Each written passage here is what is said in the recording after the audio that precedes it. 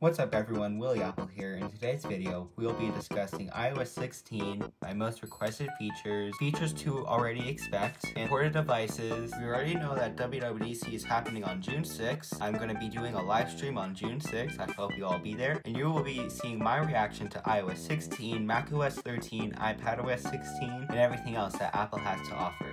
So we already know that Apple will be releasing a new feature for the iPhone and Apple Watch where we can use our entire Apple Watch straight onto our iPhone, and we're also able to AirPlay, as you can see right there, along with a feature called door detection, which shows you how far away a door is and reads text to you on your iPhone. Now it also seems like we'll be getting new gestures and more voiceover. Now for gamers, this is a weird one, but we're able to pair multiple controllers to a single iPhone or iPad, maybe even Mac and Apple TV, and you can help people with a video game, which seems pretty interesting. I'll have to try that out somehow. And this one seems really nice. Apple Books will offer new themes. Currently, right now, we have like Times New Roman. I don't know if that's Times New Roman. I don't really like that theme. I wish they would just use the default SF Pro like they have throughout the entire operating system. And those are all the features that we currently know for sure are coming with iOS 16. Now let's talk about my most requested features. Since 2013, almost 10 years ago, we have had these icons. They look pretty much the same exact.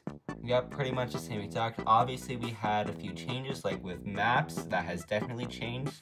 That was last year with iOS 15. However, on macOS, we have seen a lot of new icon changes, as you can see right here. As you can see, that we have a nice 3D icons. I wish Apple can just copy and paste over to iOS. Should be able to split windows straight onto our iPhone. I can see that working out really well and people being happy with that. For example, what if I wanted to split view Safari and also Apple Music at the same time? I wish we could just split view. Now I do know this feature exists on Android, but I don't like the Android operating system at all. It's just really buggy, their longevity is really bad, and I have used pretty much every single operating system including Windows. And speaking of Windows, Windows has a couple of apps that I think should be ported to macOS, including Clock and Weather. Having the Clock app would fix an issue with Siri, because I often am on my Mac and I ask Siri to set a timer, and that doesn't go out that well since Siri just makes a reminder in your reminders. And having a weather app, you can just check the weather without needing to do Command Space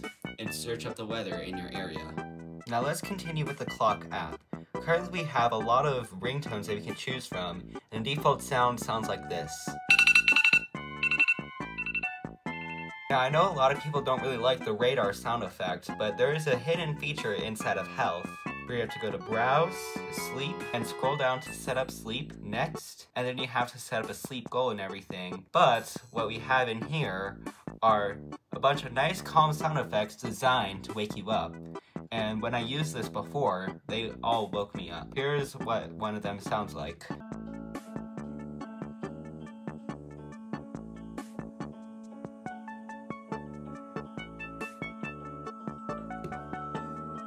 Now I think Apple should just copy and paste these songs into the Clock app so people could stop complaining about the radar sound effect being super annoying. Now let's talk about iPadOS. So iPadOS seems really restricted and Apple's trying to turn it into the next computer, but I don't think it's a computer quite yet. The main reason is the lack of multitasking. If I were to open up Safari here and Music, we obviously do have split screen view, and we can also slide over in another app like that, and we can really only do 4 things at a time on iPadOS. But if I want to do 6 things at a time, I can easily do that with my Mac. We have seen a pattern of macOS mode on iPadOS. And if we take a look right here, we can connect a keyboard to the iPad. Now, I know people have been saying on other YouTube channels that they think that this is going to be M1 iPad only, but I have an A15 iPad. I don't have an M1 series iPad yet. And what would happen when the base model iPad gets more powerful than the M1 iPad? Then what is Apple going to do? Just not add this feature? I think Apple should add this feature to every single iPad. I see no reason why they can't do it, since Macs in the past have been slower than iPads. The iPad would also make a lot more sense if Apple released this feature in iOS 16, especially on the A-series iPad, since I know the most popular iPad is this iPad with the A13 Bionic chip. A lot of people won't be able to take advantage of macOS mode, unfortunately, so if Apple were to release this to even the A-series iPads, even to this iPad right here, then I bet that it would make the iPad sales boost a lot more. Now, unfortunately, I've been unable to find a current iPad, but I did find an iPhone 11 Geekbench score compared to a MacBook Air early 2020. And as you can see, the iPhone outperforms the MacBook, so I really don't see why this iPad should not get macOS mode. Now, we don't know for sure if this is coming or not. I would hope that it would come, so I will be leaving this in my wish list.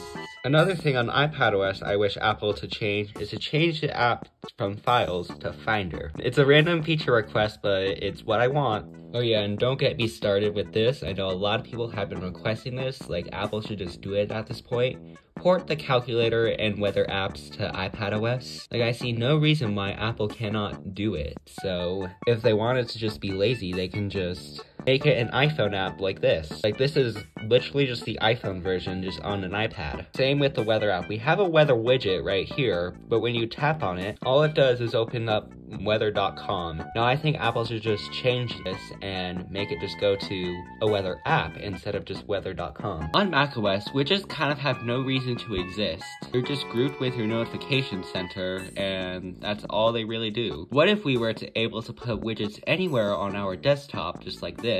I could see WWDC right here. It would just show me information and everything. Or maybe they just do that. They just stay on your desktop and you can just minimize them just like a window. If you just hover over them, these dots would just appear right here and you can just do whatever with them. Mostly just going on the desktop. I did suggest this to the feedback app, but I don't think anything will happen to it, in my opinion, unless Apple were to just go for it. The music app on macOS could receive a major redesign. In my opinion, Apple should just port the iPad music app to macOS, and it would look super modern. I mean, Messages already does this. Maybe they can add the double-click song to open up only the playlist, just like they do with Messages and stuff like that. Apple should just port the iPad music app to macOS Catalyst, so we have the iPad version of music on the Mac. Now, I may not be much of a TV watcher, but I think we should get Safari ported to the TV. It would make a lot of sense, as every other device Apple has, excluding the HomePod and Apple Watch, has Safari, and Amazon TV has figured out how to make Safari. If Apple treated the Apple TV remote like a trackpad, for example, moving a cursor around, that would make a great tvOS experience. tvOS keyboard's pretty good. I'm able to search things up just fine, just like that. The only thing I would do is I would add things below, so you could just scroll down instead of having to go into the sub-menu here, or just make it go up. I don't really care, just as long as we have numbers without needing to go into a separate menu, just like these menus. Another feature I would really like is iMessages on Apple TV. For example, you would just get a notification up on the top. You can press and hold this button right here to message. It would come up in a menu just like this. And you can type in a little keyboard, which just come up right here. That would be really beneficial for me, since I would not need my iPhone or Apple Watch anymore. So I currently send messages while watching TV with my Apple Watch. And if we got the ability to send messages with our Apple TV, I say that would be a pretty great update, just like that, and Apple could just be done with tvOS. And it would also make people buy an Apple TV stick rather than a Roku, since we've been seeing rumors that Apple is working on an Apple TV stick. And if the Apple TV stick ran tvOS, Apple could have a big selling point over Roku or Google Fire Stick or whatever it's called. Anyways, those are all my most requested features for iOS 16, iPadOS 16, macOS 13. Now let's talk about supported devices. These three iPhones are going: the iPhone 6s, iPhone 6s Plus, and the iPhone SE first generation. I don't see these devices getting iOS 16 at all, since their hardware is really old.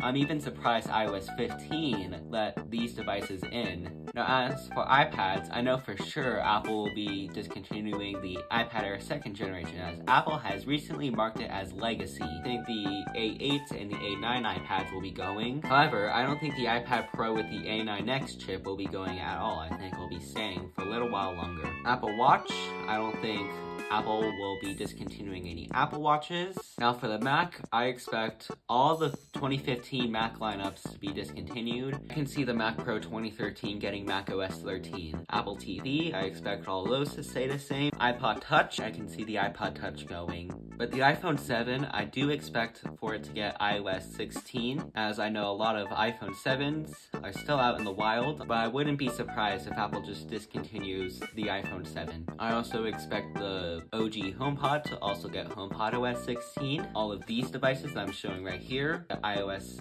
16, macOS 13, tvOS 16, watchOS 8, and everything else. So if you see your device, all your devices here, you will be getting, hopefully, iOS 16 and iPadOS 16 and everything else. Thanks for watching. Comment, like, and subscribe. Share this with your friends, and comment down below what you think will come out in iOS 16 and what you want in iOS 16. And I'll see you in my next video. Bye!